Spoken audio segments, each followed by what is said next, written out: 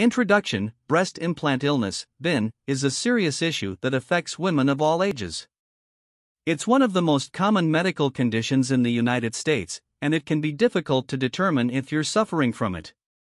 Fortunately, there are ways to identify if you're experiencing BIN and what to do about it.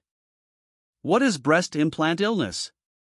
A breast implant is a device that is used to increase the size of a woman's breasts. The implant is placed in the chest, and it can be permanent or removable. Breast implant illness is a condition that can develop after a person has had a breast implant. This condition is caused by a reaction to the implant. Some people experience symptoms after they have their implants removed, but most people experience symptoms after they have them inserted. What causes breast implant illness? The cause of breast implant illness is not yet known, but some scientists believe that there are several factors that may contribute to the development of this condition. One theory suggests that some women who have implants may be more at risk for developing this condition because they are already genetically predisposed to having larger breasts than other women. Another theory suggests that those who have implants may be more likely to become infected with bacteria from the surrounding skin because they are sharing an intimate space with their implants.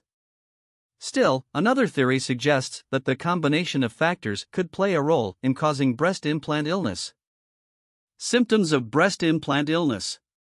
Some of the symptoms of breast implant illness include feeling swollen and tender around your implants, difficulty breastfeeding or providing milk for your child, increased swelling and tenderness around your nipples, increasing pain when you urinate or masturbate, changes in body shape or weight due to fluid retention from your implants.